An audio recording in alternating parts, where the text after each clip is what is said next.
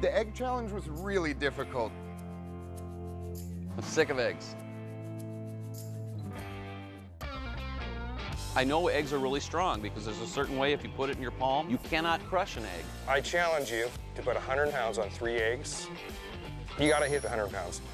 Wow. 132 pounds. If I'd come up with it, I might have gone a little easier on the other guys. 30 minutes. Oh, 4 would have been a lot better, Terry. You know what? I stumped both the guys on the egg challenge. There's no way they shouldn't have got it. Here goes. Oh!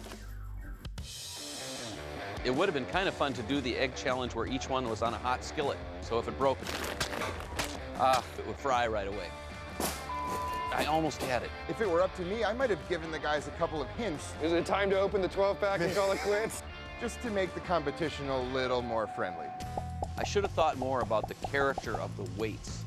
Guys back out the store getting very big bags of dog food. I wish I had tried some weights that didn't have settling inside. The dog food kind of killed me with the egg challenge because inside it was moving.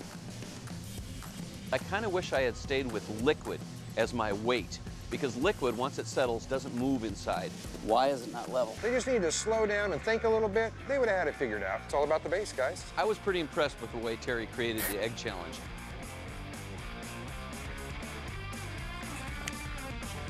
Okay. Let me put my money where my mouth is. Like 30, 32 pounds a piece. It really worked. He stumped me. I almost got it, but I thought I couldn't do any better than that. I don't believe it. We create challenges designed to outwit each other. Take it easy, big guy. My IQ ranks me in the top 2% of the population. Don't like the title of genius, but I'm probably the smartest guy in the room. I'm the smartest guy in the room.